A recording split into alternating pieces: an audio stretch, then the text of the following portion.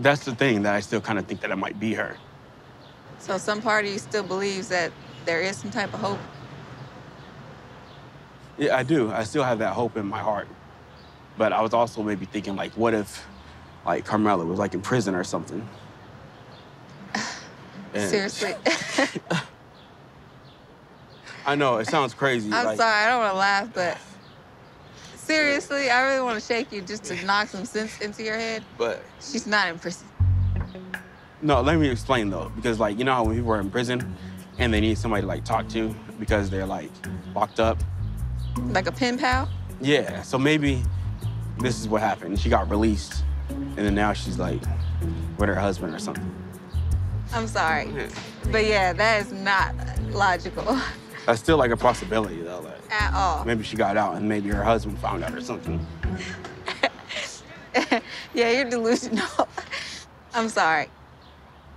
I am shocked that Tyray is in such denial right now. And it's killing me to watch him believe and hold on to just a little bit of hope that this could be real. I don't know. I see you're trying to make excuses and try to figure out something to make it make sense, but it's just some stuff that I kind of found out that I wanted to come out and tell you. All right. After we reverse image searched Carmela a couple weeks ago, I did my own research and I found some stuff that he needs to know.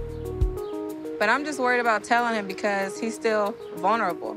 And I don't want him to get his heart broke even worse. So yeah, I was just, oh. Ah! Whoops. How did that even happen? But yeah, I was just doing my own research of the pictures that you sent me, and I finally found something. What'd you find?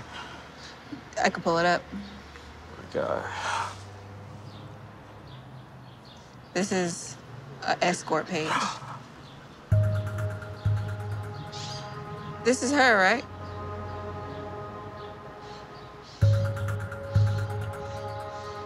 I'm a 31-year-old horny lady, just want a guy or a girl to go down. Satisfaction guaranteed.